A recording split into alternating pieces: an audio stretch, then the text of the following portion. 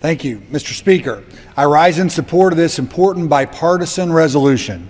I want to commend Chairman Royce and Ranking Member Engel for bringing this measure forward. The United States has been committed to Ukraine's prosperity and sovereignty since it gained independence in 1991.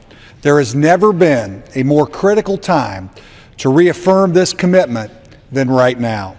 President Putin's unilateral decision to expand Russia's military operations in the Ukraine was made with the calculation that the world would respond with words, not deeds. He was wrong. The world must send a clear message to Russia that there will be real consequences to these violations of international laws. Failure to deter Russia's aggression will embolden President Putin to continue seeking illegitimate power and further threaten stability in this important region of the world. Just as importantly, failure to act would embolden bullies in other areas of the world who are no doubt watching.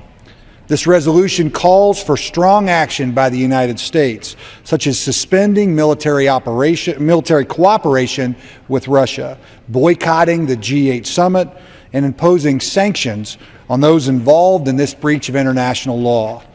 America should also take this opportunity to expand energy production and energy exports, to send a clear message to the Ukraine, Russia, and our allies that America will not allow Russia to use its energy resources to intimidate the world.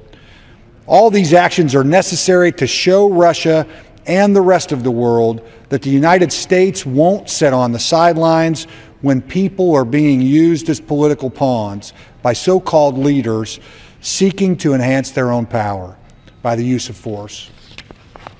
I urge our colleagues to support this important resolution and demonstrate to friend and foe alike that America still stands for freedom and the ability of people everywhere to determine their own destiny, not have that destiny determined for them by threats, intimidation, and military might.